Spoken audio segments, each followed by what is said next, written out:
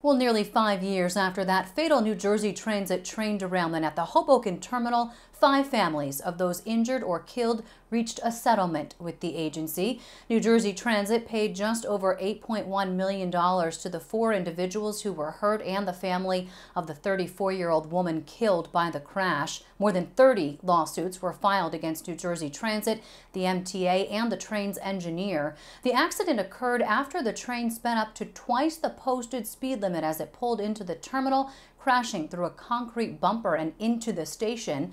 An investigation by the National Transportation Safety Board that concluded in 2018 found NJ Transit failed to diagnose and treat the train engineer's severe sleep apnea and lacked positive train control technology that automatically stops or slows the train. The agency has since installed PTC on its rail lines.